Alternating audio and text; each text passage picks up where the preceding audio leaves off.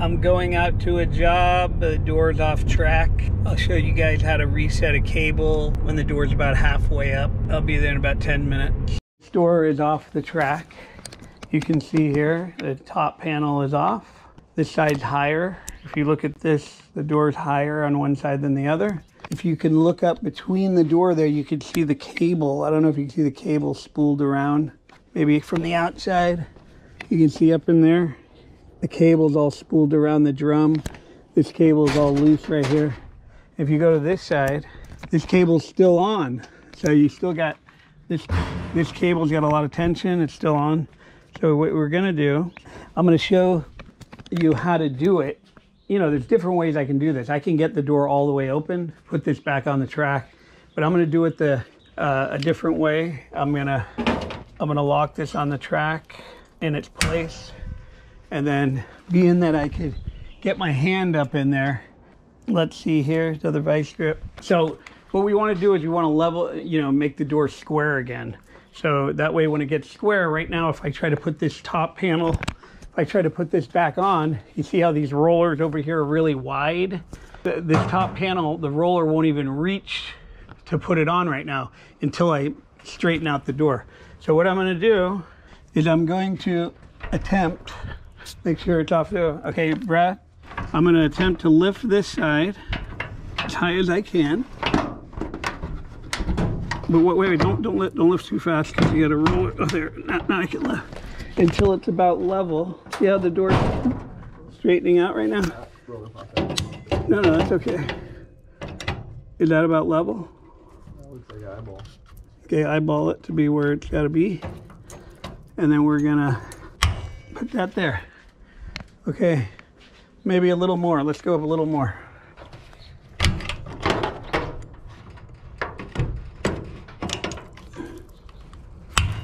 Okay, so that's about where the door should be. So right now we can just get the ladder right here. And then it's probably on the top here somewhere. Here, it's right here. Okay, well, so you never want to stand under the door if you don't have to. We put this roller in. See that roller? We popped it back in there. And then we're just gonna go like this and hook the roller back on. Okay, the door is back on, except for the cable. So now we're gonna come over here, right here, and then we're gonna need a ratchet. Oh, a clean 7/16. Well, yeah, it's 3/8 though. But you want a long one? No, this one. Perfecto.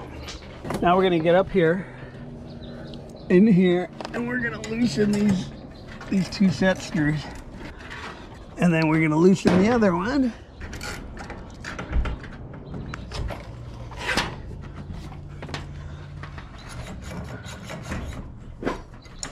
Okay, now that you got the drum loose. Yeah. Usually you have a room on the side. You can get up in there.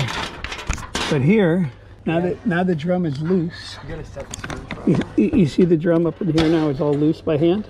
You just hook this onto the drum here. You can hook it on right here. Push it tight.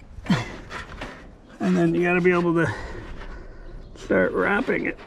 Just make sure it starts right. Even if you don't get it to wrap right on the first one, when it goes up and down, when it unravels, it'll wrap right the second time. But just, you want to get it all on the drum. Then you want to go here. You want to pull it as tight as you can. And then... Are you going to redo this when the door's down? Is it just enough to get it down? Yeah, it's not going to be perfect. And then when you get it down, you can mustache it.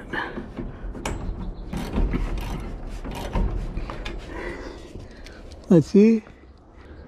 Okay, it's not wrapping right, but like I said, once you close it and open it. Okay, now we're just about done. It's taken all of about 7 minutes. Now we take that off. Take the other one off. And then you just lower this down.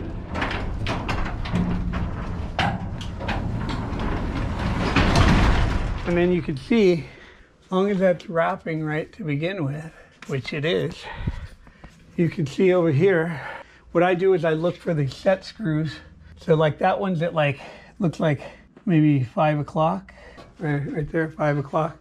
This one's a little bit more closer to 6 o'clock. So what you want to do, you know it's going to be off a little bit. You get your tape measure. And when this door was put in, the installer is supposed to put these vertical track in level. Don't just throw them in. But even if he didn't, that's how I do it. And that'll tell you the track is done with a machine, right? So it's going to be perfect if you do it this way. It's going to be 8 3/4 on this side. And then you're going to come over here and then you're going to be 9 1/2. So this side's got to come down to 8 3/4. Okay, you got a pen on you? Here, so what I'll do on this side, you don't want this side coming up at all. So let's hold it down with that. And then you're gonna come over here. This is what you call mustaching a door. You're gonna mark it 8 3/4, which is right around there. That way I know when it hits the ground. And then we're just gonna loosen the set screws slowly.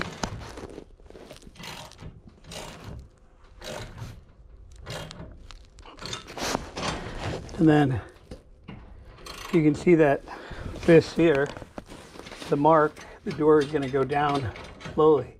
Actually, about where you want it. But normally it'll slip down to that spot. But if I didn't have that vice grip on there, okay, so now I gotta put it on this side because that drum slipped. I'm just gonna go a little bit on the other side. Give me that tape again. Yeah, this one's gonna go, well, will this go down until? I think it's going. Pretty good? I think it's going. When I take the other side off, it's gonna. The other side will go up a little bit. I think it's pretty even. It's not touching the ground though on either side, so we should probably set the. No, I know. On the door. When I take that vice grip off. Okay, so now we get a measure. Measure down. You want to go down about 9 3/8. Now we're here. Should be pretty close. And around 9. So that side could have dropped a little bit more, but let's just see how it runs first. So when you open it, kind of go like this. So you look at the track there, look at the track here, check the cables up here. That cable's all right, that one's all right. It just depends on how far it gets pulled back. It should be good. So now we just push the button. No, leave it, let it go down. Got to catch.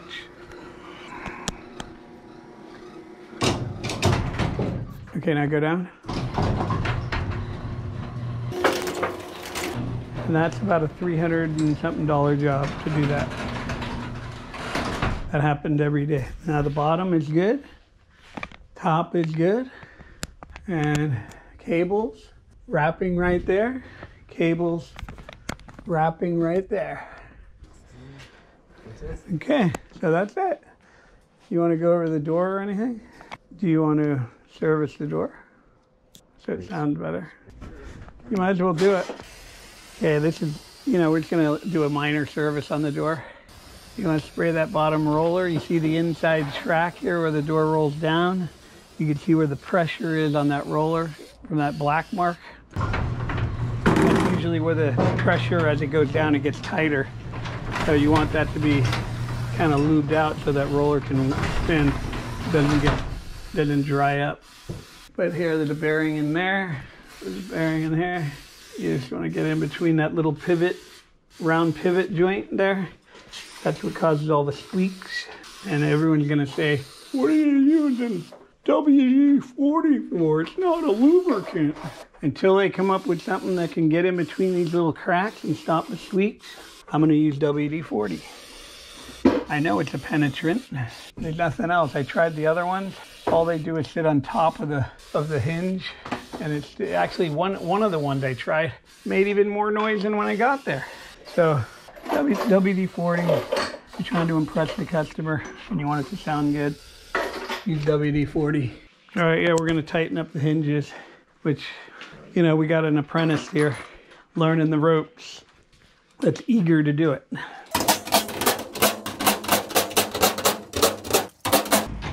When you first start in this business, it's like you don't want to leave your job. You want to do everything you can to the job. We'll open that one at the end. Just do the one that you don't have to bend over. Like the ones you can reach without bending over. That way you always learn, you'll learn the easy way, not the hard way. All right, and then like over here, you can't really get to them, so you want to open it, and then you can get to it probably easier when it's open. You don't want to walk over there? All right, go ahead. Can we do the bottom panel first? That way you could do these all the way across.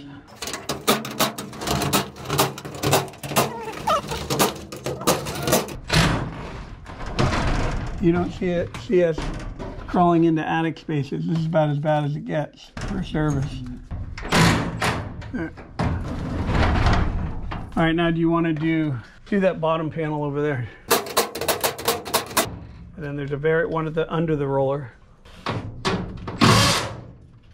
When you hear that spinning, that means it's not tightening, it's spinning on that. All right, so we're all done. That was basically reset the cable, but you know, tighten the door hinges while we're here. No, I know, but it's good you learn these little tricks so that you don't waste your time unwinding springs. Is it the cable? Yeah, we even service the door. Oh, thank you. You gonna do it? Yeah, I think you just have to press enter. You don't have to do the code.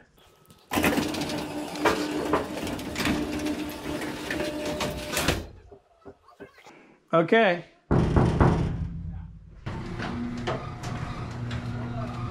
Sounds better. Yeah. Thank you.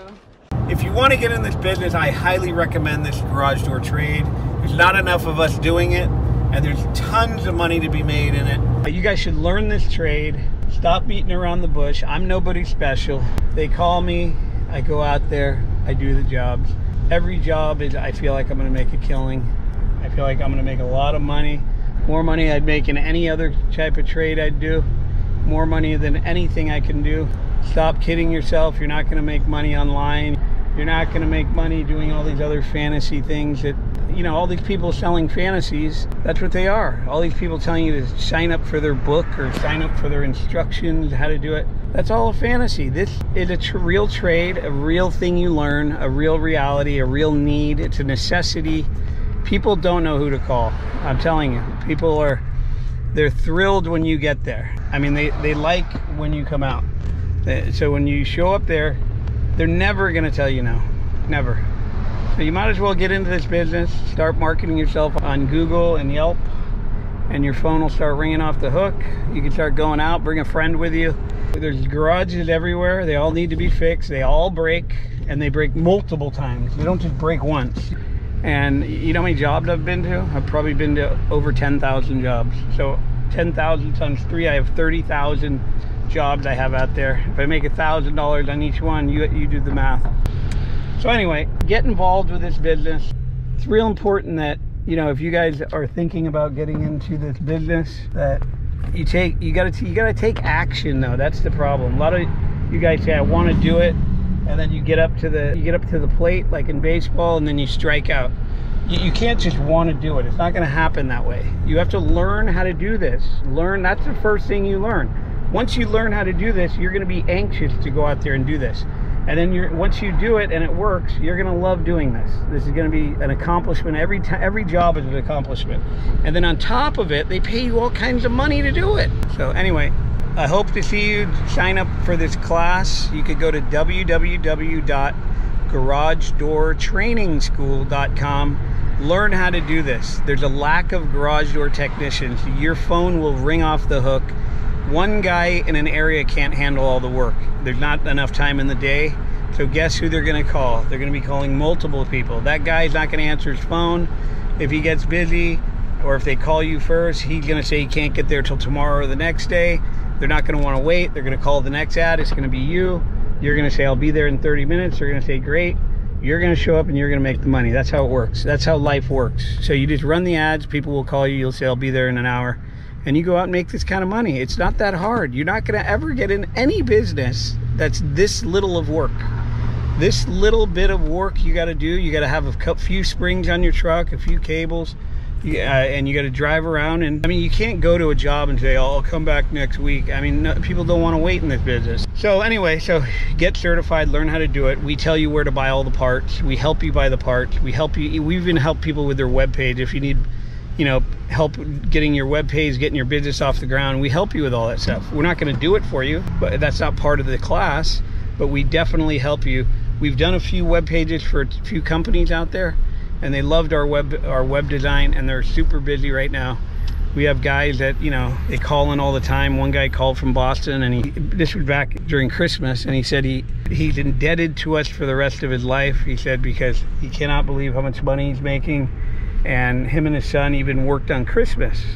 And he said he goes into Home Depot and buys all the garage door openers on their shelf, and he drives around and he puts these in all the time. And he makes probably $1,000 every time he does it. This class is so worth it. If I took that class, this job, I would have earned it back, right?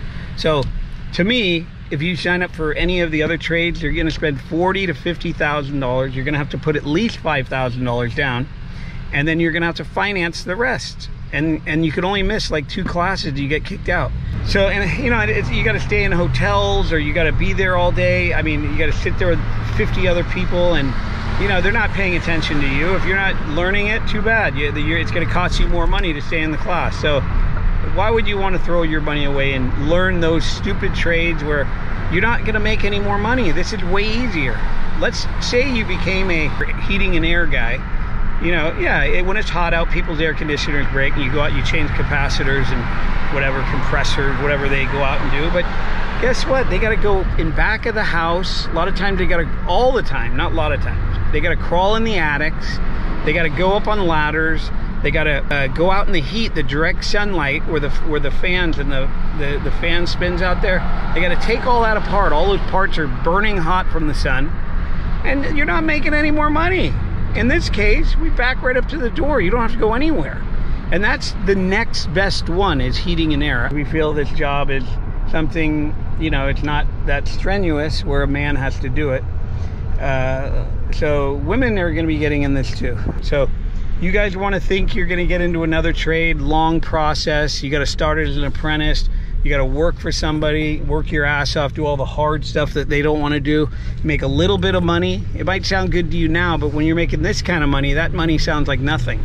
Yeah, they're going to pay you $30 an hour. Big deal. So get started with this. I'm telling you, www.garagedoortrainingschool.com is where to go. Go on the website, sign up, get your certification, get going on this. Once you're signed up, you'll be able to talk better with us. Calling us up and procrastinating is not going to get you signed up. So all you people that are thinking about signing up, go to the website, www.garagedoortrainingschool.com. Get this thing out of the way so you're confident enough to, you know how to do this.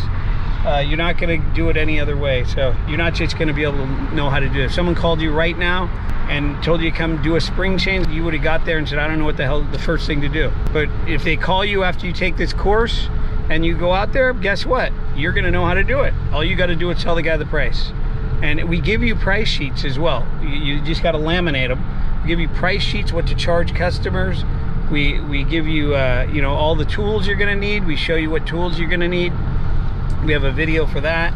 I mean, there's so much that comes with this, and you get a lifetime membership to the class. So by the time you get to a job, if it takes 30 days before you get a call, and then you finally get out there, like on most hands-on classes, you're stuck on your own. So on our class, we have little mini videos on the website and they're all labeled. Like if you forgot how to reset the cables, which side to put on first, all that stuff. All you got to do is go to that little resetting cables. They're all labeled, and watch the little 5-minute video, whatever, 5 to 10 minute video. It'll show you exactly how to do it again. It refreshes your mind. So you're not on your own when you get to a job. It's like you have a mentor in your back pocket. Anything that you want to do, like, you know, you forgot how to identify torsion springs, you go right to identify torsion springs. You can look it up and then watch the little video. It'll show you exactly how to identify them. And then you'll say, oh, okay, this is the left, this is the right. I mean, any little thing we have on there. This class is so worth it.